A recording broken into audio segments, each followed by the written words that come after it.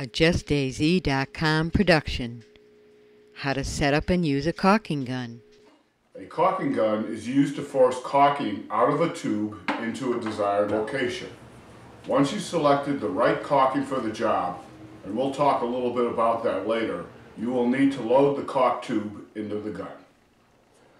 Cut the tip of the caulk tube at a 45-degree angle. I usually use a razor knife. Where you cut determines the size of the hole.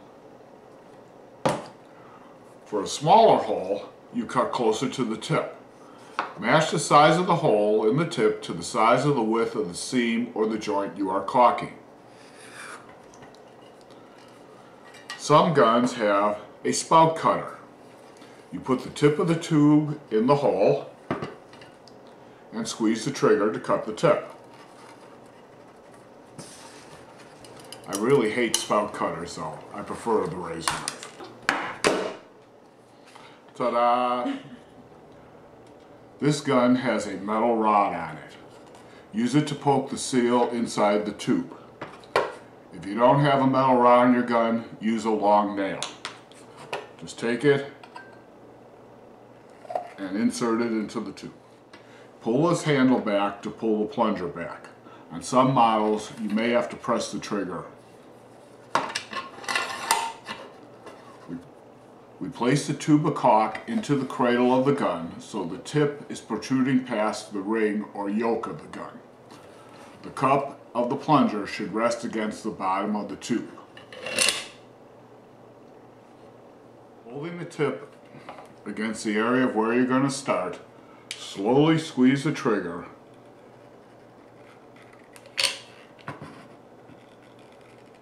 until the caulk starts coming out.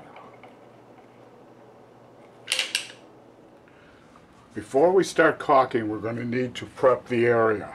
As we can see, over the years, the caulk has contracted and we got some holes in here, so what we're going to have to do is remove the caulking.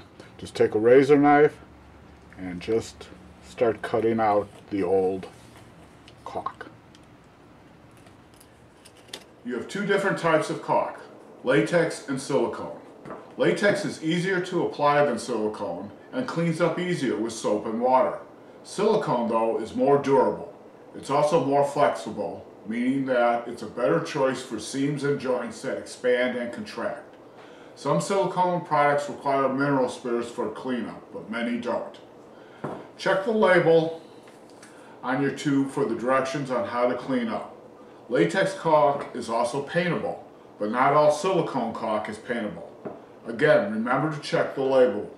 Silicone also works best for non-porous surface, while latex can be applied to both porous and non-porous surfaces. I chose a fast-drying acrylic latex caulk with silicone.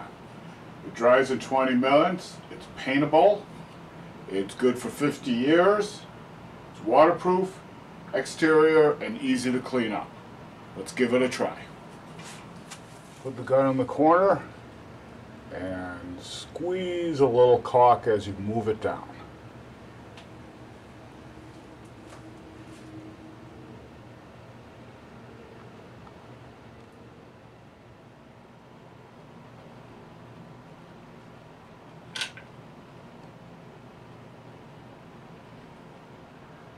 Once you get the bead of caulk all the way around the window, just take a little water, wet your finger,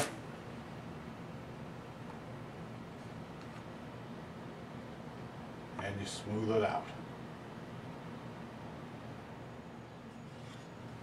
If you're a little thin in an area, just come back and put a little extra caulk in there.